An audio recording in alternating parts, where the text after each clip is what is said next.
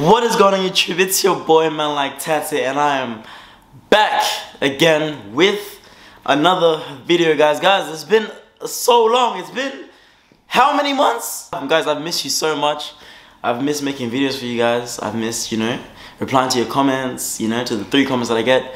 I miss making videos that you guys can sit down, grab food, grab a drink, and watch. As you can tell by the title, we're going to be telling a story time. And I know how much you guys love the story times, which is why I thought if I'm going to come back, why not come back with a banger? Why not give you guys a story time of the time where I almost died in the Gold Coast? Guys, it's a crazy world we live in. For our first video back, let's get to 40 likes, okay? If we get to 40 likes, then I know that you guys are excited to see me again. Let me give you guys some backstory. So look, boom, it's October time. Okay, and I'm going to the Gold Coast for Promised Land, the concert. You guys know, controversial Promised Land. All the artists started backing out. Burna Boy backed out. Tion Wayne backed out. I'm thinking, what's going on here? Is the concert even happening? All I knew was that my tickets were booked. All I knew is that I had a place to stay and I had flights to get there. I didn't know whether the concert was still going to be on. I don't know nothing. But I just knew that me, Nigel, Taku, and a few other girls were going to Promised Land. We were going to Queensland, Gold Coast to have a good time, to turn up and to, enjoy each other's company. A little getaway trip for us, because, soccer had ended. These guys were taking leave of work. So it was a great time to actually take this time to go enjoy ourselves and to go make the most of all of us being on a break. We know black people, right? Black people like to take their time when it comes to booking tickets. I don't know why, but black people hate booking things on time. I had to nag Taku and Nigel to book their tickets probably 100 times before we booked the tickets. And the thing is, these guys are idiots. These guys fail to understand that if you take, the more time you take to book tickets, the more in price they're gonna be, right? Like, let's get into the story time. Me, Nigel, and Taku, I can't lie to you, we did not really want to book flights to the Gold Coast, because at those times it was very expensive. Because Promised Land, everyone from all different states, different cities, different countries even, are coming to Promised Land for the same type of enjoyment. So obviously the prices are gonna, fluctuate. So the prices are gonna rise up in price because the demand of it, okay? And I remember Nigel talked to his mum and she was like, oh, why don't you guys take a bus from Adelaide to Melbourne? And we're like, you know what? Let's do it. If you guys know, that bus ride is 10 hours long. But it was calm because we were with, it was me, Taco, and Nigel, and those are like some of my best friends. So the bus ride wasn't too bad, although we didn't really talk to each other because I'm not trying to talk to you for 10 hours. If I'm talking to you for 10 hours, you have to be the love of my life. We got to Melbourne at 6 AM in the morning per se, I think. There was a few stops. We stopped like 3 times. We stopped at Bordertown.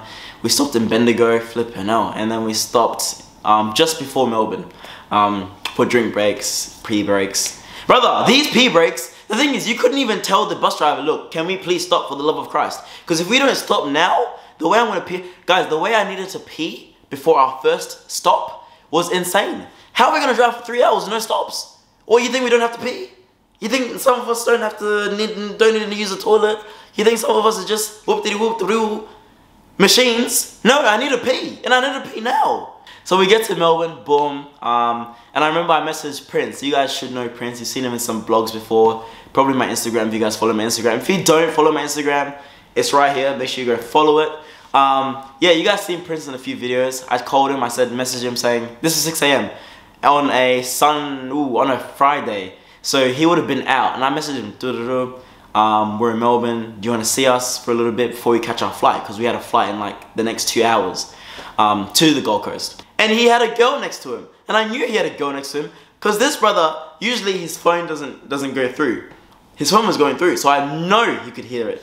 But he told this girl, he told me later on, he told the girl not to answer any calls because he didn't want to see us and it was too early in the morning. Okay, cool, we didn't see Prince. We went to some cafe, some Italian cafe before we caught our next flight. I think it was in Carlton actually.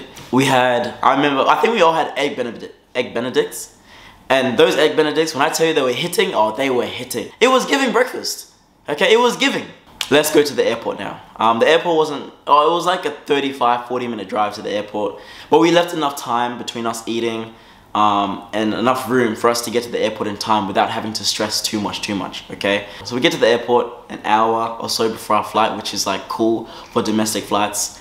You can even be there 30 minutes before your flight takes off and they'll still take you, like the baggage and stuff. I don't know why, but guys, don't try that with Jetstar and Tiger Airlines. You won't get on your flight. Get there 2 hours before, just in case they cancel your flight, they lose your bags, or you realize the aircraft isn't even safe to travel on. These are all things Rex, Jetstar, Tiger shut down, thank God, Jesus Christ. Any more Tiger Airlines travels, I reckon there would have been a new pandemic. So we pick our seats and we go to like the waiting area. I can't remember off the top of my head what it's called. What's it called? The terminal. We were waiting at our terminal. I think it was terminal 30 something, because you know Jetstar and that. Brother, Jetstar and that. Okay guys, one thing about me, I don't care what flight, what airline I'm taking. I want to just get there. People in the comments, people telling me, oh, you should have took Qantas, that's why that happened, so you should have took Virgin Airlines. Why? Why should I? Why should I pay an extra $400 to get where I want to go, where I could just get to the same place for $92? The trip may have some unsafe business. Some bolts on the wing might come off, but we'll get there. Charging our phones, because by this time our phones were dead because of the 10-hour bus ride. Charge our phones a little bit, and we all had AirPods. Disaster number 2, we all have AirPods. And I remember Nigel went over there somewhere. Oh my god, this trip was crazy. Nigel went to get like a coffee or something, and he left his AirPods and his phone charging. And keep in mind, I'm right next to the phone and charger. The phone and the AirPods. And me and Taco are right next to the phone and AirPods. So we know that it's there. Okay, Nigel comes back, has his coffee, and that's about the time we're going to board now. So now we're boarding. This niglet, Nigel, leaves his AirPods, takes his phone, and we board the plane.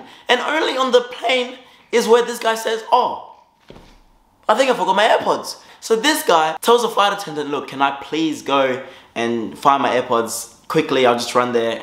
Can they let me back in? They say, yes, you can go look. This guy goes, runs, comes back, nothing. Their AirPods are gone, they're not there anymore. And now I'm thinking, hold on, we could be accused for stealing. Every time I took my AirPods out, Nigel would look at me some type of way like they're his AirPods. Nigel, these aren't your AirPods. They're not your AirPods. Brother, you left your AirPods somewhere. Now you want to blame me? Now you want to look at me like I'm some type of thief? Like I'm some type of culprit? Like I would do that to you? Are you serious? Okay, so he loses his AirPods, but he doesn't deep it too much because they're just AirPods. What can you do? Okay, he can buy a new one. Brother, he works at Tommy Hilfiger. He does mechanical engineering. Brother makes big bucks. So AirPods, light one. Okay, it's a great flight actually. Smooth, fast, smooth and patient. I actually enjoy, this is probably one of the first flights that I've actually enjoyed up until we got to the Gold Coast. We get to the Gold Coast, keep in mind I check my forecast, the weather forecast, I'm thinking, oh, it's gonna be sunny in the Gold Coast. It's gonna be nice in the Gold Coast. It's gonna be up, jump, summer vibes in the Gold Coast. We are flying in the Gold Coast, Queensland, and then it's raining, thunderstorms. I thought the plane didn't have any more left in it. I thought we were definitely going down for sure the way the plane was going do. Guys, when you know that a plane can't land on the runway because of the weather, that's when you know you have a slight issue. Guys, this plane tried to land twice and it didn't land. Third issue, because now I'm scared for my life. And I just lost these AirPods. We had to take the bus to Melbourne, and now the plane wants to do dodgy. But we land, by the grace of God, we land. In the Gold Coast, everybody's driving nice cars. Everyone's driving Range Rovers, Jeeps. I didn't know whether I was in Las Vegas or Gold Coast. I mean, it might as well be Las Vegas, right? Because the way people were driving. Guys, but the traffic in the Gold Coast, I'm telling you, a place that would take you 5 minutes. If I wanted to drive to Easy Mart or the service station, that's 5 minutes. It would take me 25 minutes to get there because of how the traffic is. The traffic was insane. The traffic was terrible. The traffic was undeniable, unforgivable, unexplainable. That's one thing about Gold Coast that I did not like. And how the people looked. The people were looking at me, Taco and Nigel, like they'd never seen a black person in their life. I was starting to think maybe they have laws that ban black people the way they were looking at us. Someone looked at me and said to me, you look exotic. I said, exotic? I said, what? Exotic like the things they say in Avatar. I went on the internet and I typed up, are black people allowed in Gold Coast? Because I didn't know. How can you look at me, turn your whole head like this, like I'm some type of alien? Like I'm not supposed to be here. I promise you, Gold Coast Service Paradise that weekend had the most black people they've probably ever seen in their life. Because the way black people were blacking in Gold Coast was crazy. We get to our hotel. Our hotel was nice. The people were like, oh my god, you're the guy from TikTok. And I'm like, yeah, baby, you know what I mean? So it was just vibes on vibes. We got there, we started drinking as soon as we landed. We went to some place called Pacific Fair. I've never seen that many black people ever in my life. Ever in my life. Ever. But it was lit. I'm telling you, it was lit. But the thing is, it was raining. That was still an issue. It was raining, it was pouring. Burna Boy had cancelled. Tion Wayne had cancelled. Someone else had cancelled.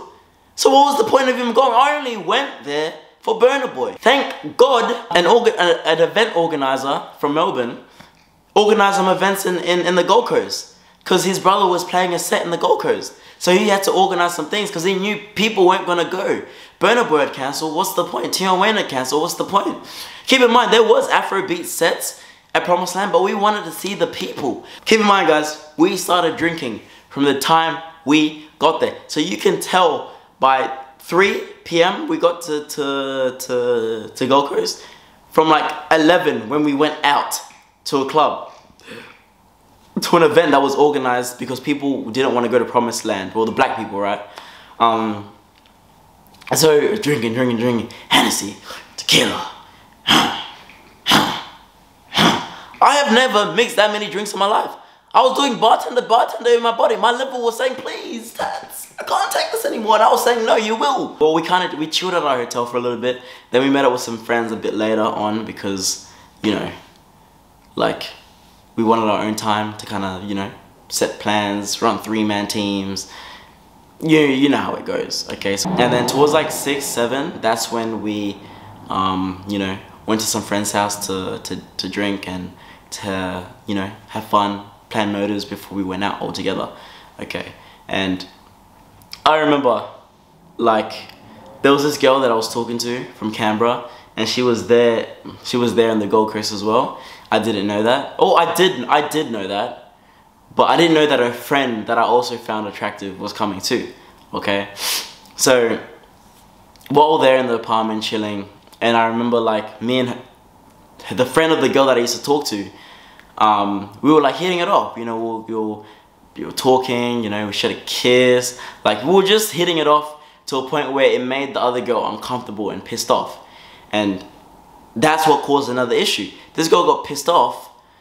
Now she's getting all her friends, she's pissed at me, and they're leaving without us, and then we don't even know where they're going. Keep in mind, they knew where the event was. I had to do search and digging to find out where the event was, and they had just left, and we were there kind of, you know, stranded.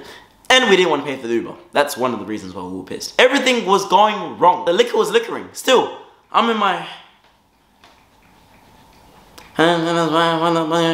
Nonetheless, it was still fun. We were vibing. So me and the boys, we go to the event and it's lit. When I tell you it's lit, it's lit. I'm telling you, bass. I'm telling you, music's on point.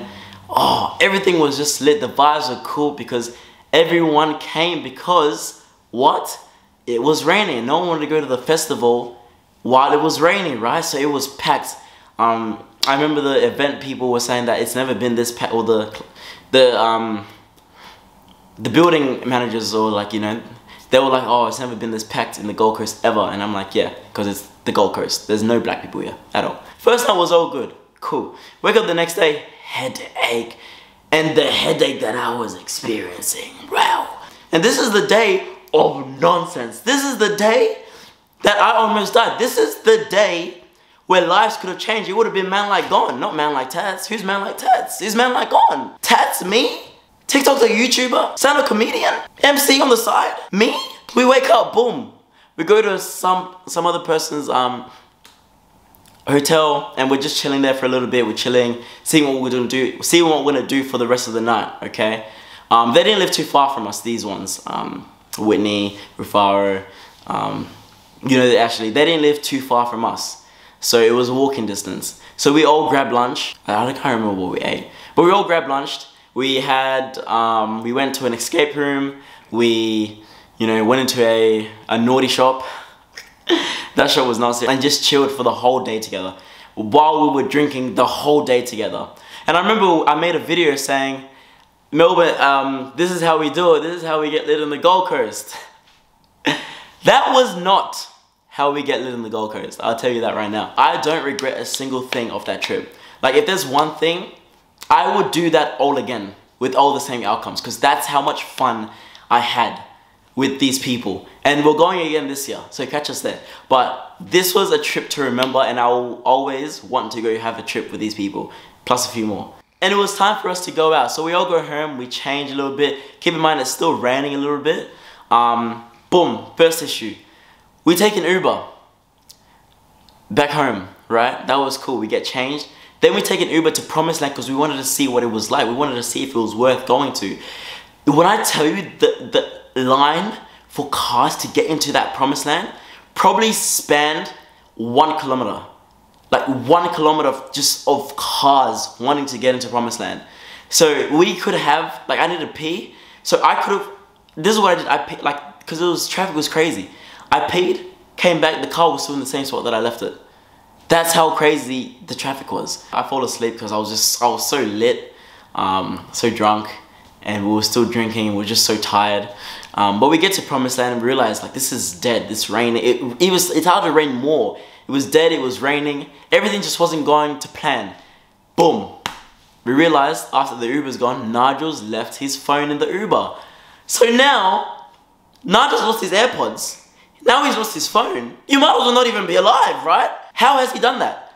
I didn't even know. I looked at him weirdly. I'm like, dude, are you okay? Because at this point, you're doing it on purpose. To use my phone, and you know, I didn't mind because that's my boy. But if someone else was using my phone to find their phone for the whole day and using my phone like it's theirs, pissed me off. But Nigel was cool because we needed to find his phone. But that's what he was doing the whole day. He was using me and Taku's phone to try find it. He was using his laptop. We had to walk all the way back home, just like 20 minutes walk in the rain, imagine, just to find the phone and to try to find a way to get the phone. He never found his phone, nor his AirPods. I remember he saying, like, look, there's nothing much I can do. Let's just go to the girl's apartment and just enjoy the rest of the night, okay? And that's what we did. Went to the apartment. Oh my God, you know what messed me up? Their jungle juice. This girl put a whole bottle of tequila, a whole bottle of, like 3 whole bottles of tequila, 3 whole bottles of vodka, juices. It wasn't even mixed. Oh, actually no, it did taste pretty good. But it was poison. And I remember she said, if we can finish this and whoever finishes this first gets $100. My dumbass, 2 of them, and it didn't catch up. It was saying, okay, you're doing this, I'll punish you later. And punish me, it did. Get into the club, I'm fine doing my dancing with myself a little bit, you know. We go into the bar, boom, lights out. But with me, I get very emotional when I'm that drunk. I get very, very emotional. So I fall. These guys are carrying me out like I'm an ant carrying chips. They carried me like they were ants carrying a flipping chip. I remember, hit my head on the floor. Not once, but 2 times the police had to come. And I was like, I'm dying, I'm dying. I told these guys I was dying. And then, I don't know what got a hold of me. I got up, like nothing happened. And I started to sprint off. I don't know what I was doing. I started to sprint off. And run away from everyone because I was that emotional. I was crying. I was like, I'm gonna die. I'm dying. I can't do this anymore. Please help me. I'm telling you, the scene that was caused that day, oh my God. And I remember we didn't even go to an ambulance. We just took an Uber home. And everyone was worried. They're like, Tats, are you okay? People from Adelaide would message me, Tats, are you okay? You good? And it was the craziest thing. That's not even the end of it. I leave my phone in the Uber. I leave my phone in the Uber. And the next day I realize. And I'm like, oh my God. But luckily, oh my God, by the grace of God, Taku and Nigel worked their asses off to get my phone back. The Uber driver, I don't know what it is with Uber drivers. This guy was trying to hold my phone hostage. This guy was trying to hold my phone ransom. This brother said, give me $50 to $100 and I'll get your phone back. And I was worried that like he picked up other people and they would have taken my phone as well. And by the grace of God, Taku said before he went on his flight the next day going home, He told me, your phone's at the police station. I said, oh my God. You know how I told you that walk to the girl's apartment wasn't that far? I get all my stuff, didn't even check out of the hotel. I didn't even check out. I just grabbed my stuff, put it in the suitcase, started walking. My head is pounding, pounding and throbbing, throbbing, pounding and throbbing. I'm vulnerable at this point. I'm tired, I can't even see straight. I'm dead. Seriously, I was dead, guys. Into the place and say my phone, like, they were like, oh my God, are you okay? Like, we know what happened, we saw you. Like, are you okay? They're trying to like, you know, are you okay, are you okay? I'm like, guys, I'm fine. I just need my phone. I need my phone. And I said, it's at the police station. Can you please book me an Uber so I can go to the police station? I get to the police station. They were about to close. I get my phone back. It's there, live. It's got a crack on it, but I'm like, oh, God is good. And I always thank Taco and Naji for doing that for me. That's not even the end of it. Fast forward a couple of days, because I stay at my cousin's house. Keep in mind, my head is still pounding. Like, I'm telling you, I would go in and out of consciousness so many times while at her house, because it was back in Brisbane. So we were in Gold Coast. Everyone left. I went to my cousin's house in Brisbane. I was so sick, like tired. My head was hurting so bad.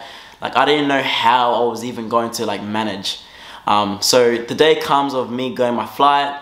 I get one of my friends to come pick me up and take me to the airport. Thank you so much. Bless you. On my flight, pounding, pounding, pounding. I get picked up and I say, can you please take me to... So I get picked up, she takes me home, and I say to my mum, Mum, I can't do this, my head is pounding. I told my mum that I fell. I just fell. My head is pounding. We go, or I drive myself to the hospital, and they're like, the wait time's gonna be like 6-7 hours. And my head is throbbing, throbbing, throbbing, and I'm like, I can't wait 6-7 hours. So I go home the next day. I go to a clinic that's like 10 minutes from my house, and they see me straight away. They put me on blood tests, they put heart monitors, they get head scans, every single thing, chest scans. Because I told them what happened. I said I had a little bit to drink, I fell, hit my head, my head's been pounding, consciousness, like everything's just crazy. They come back with the heart scans. They say that my heart is not beating properly. They say there's a tube in my heart that's not releasing blood and putting blood back into my heart properly. Stress. Oh my God. And the way my heart dropped, because the thing is with me, I came there because my head was hurting. I came there to get head scans because I thought maybe something's wrong. Maybe something's wrong with my head. Maybe I have a concussion. Maybe I could have bleeding in the brain, right? But they say there's nothing wrong with your head. Your head's fine. It's your heart that's really, really bad. And they were doing scans on scans on scans. Like, I was in the hospital for like four days, and my parents and my siblings were all on holiday in Kangaroo Island. Like the next day they went on holiday. So when I got back, the next day they were going on holiday. So I was there in the hospital by myself for like 4 days.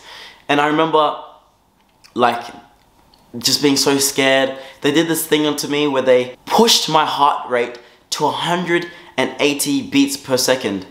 So they could find what was wrong, and they couldn't find anything. And the way that medicine made me feel, brother, it was crazy. Like, like they couldn't find anything, but I don't know if you guys can see. Look, I now have a loop recorder in my chest. So if anything happens, I have this thing where it scans it, beep, beep, beep. If I ever fall unconscious or anything like that, it will scan my heart. It will bring it back to the lab, and they will tell me what's wrong, not wrong, if they could find anything. But the thing is, I feel like I've always had that, because if I've been playing sport all my life, I came there for my head. I didn't feel anything with my chest or my heart. You know what I mean? So I think I've always had something like that, like a heart murmur, right? But they thought it was something bad, because the waving and stuff in my heart was like, they said I have a heart of a 90-year-old. Some of my friends let me sleep over their house. Thank you so much. Because they didn't want to leave me by myself. But Taku left with no nyash. Nigel left his phone and his iPhone in the Gold Coast, and I left with a concussion and a heart problem. But at the end of the day, I don't regret anything, and I would not flip and change that trip for anything. Guys, that is a story time of how I almost died. That's the story time of how it could have been man like God instead of man like Tats. That's the story of how God is real. And if you have friends that care about you, it will show that they flipping care about you. If you guys enjoyed this video, make sure you like, subscribe, comment on what you thought about the situation, what you thought about the story time. If you want any more videos, how glad you are to see me back. Guys, If you guys enjoyed this video, make sure you like, subscribe, comment, share this video to your friends and family if you haven't already, and it's been your boy, Man Like Tats, and I'm out. Peace.